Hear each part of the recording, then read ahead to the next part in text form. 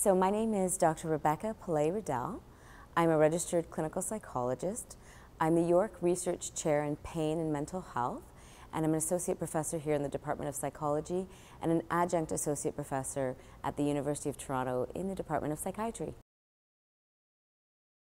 So my research is with infants in pain, and I guess for over the past decade, I've been dedicating my program of research into understanding how infants and caregivers interact in pain contexts.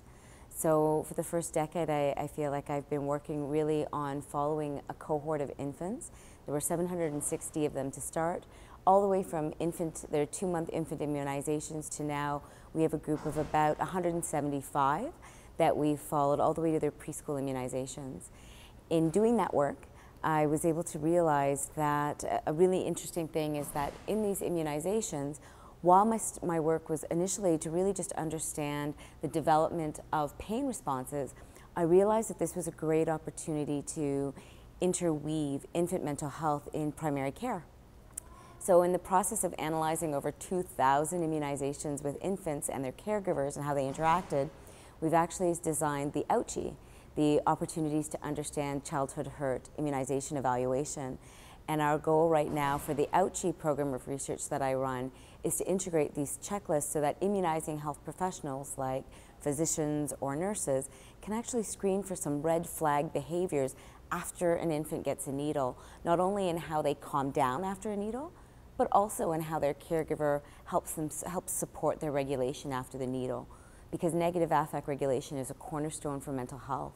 And I think that if we can integrate it into primary care, we can actually really integrate mental health protection and resilience earlier in life than we have to this day. So what we were able to do is that we videotaped and behavioral coded using gold standard measures of infant behavior, caregiver behavior, and of the infant-caregiver interaction. And so we really focused on how the infant reacted to the painful needle. I'd say 95% of infants really react strongly to an infant immunization needle. But we also noticed that what was actually more predictive of mental health outcomes, both in the infancy and at preschool, was actually what the caregiver was doing. So watching how the caregiver reacted to the infant in pain is actually where a lot of our items on this OUCHI checklist are coming from. And really, what really made me passionate was that infants can't speak for themselves. So when an infant is in pain, they rely completely on their caregiver to assess their pain accurately and to manage their pain. And what we were finding is, especially in the medical system, there were these failures to acknowledge that infants were in pain, or being very wary of managing an infant in pain because you were worried about the implications of opioids or pain medications and how that would affect the developing infant, which we understand. But I think now we're evolving more and more, not only to learn more about medications and how to medicate, but also non-pharmacological ways to empower nurses and parents and physicians to help manage an infant's pain so that without having to use medications. Early intervention is important, that we actually can start screening for infant mental health challenges during immunization. We know that how an infant calms down after any stress, using the attachment relationship, their connection to their parent, is very important. And I think that we can actually bring this knowledge into primary care by integrating that knowledge into a 30-second checklist that physicians and nurses could use to start helping dyads, mothers and children, or fathers and children who are having difficulty knowing how to soothe their baby when they are really distressed.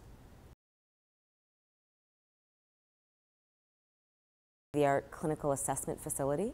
So we have lots of different video capture equipment, but we also have it interwoven with physiological equipment.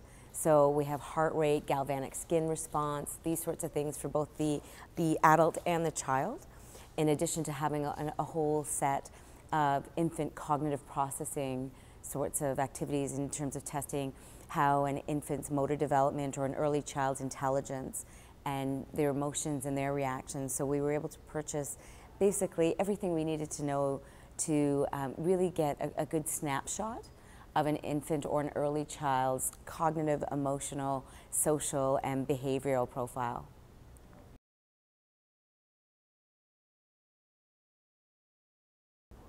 Well, I think I get to profit from being a professor at York and actually being cross-appointed at U of T. I think there have been a number of things that have been facilitated. One of the things is that because York doesn't have the medical school or the Faculty of Medicine, being able to collaborate with professors at U of T, like in pharmacy or nursing in particular, or in psychiatry, just to be able to interface with my research, because so much of my research is in medical environments. So being able to be a professor that gets access to collaborators at U of T, I think that it's really helped my work, because it gets to be multidisciplinary. It's not just psychology, it's really the interface of medicine and psychology. And I truly get to do that with my connection to U of T.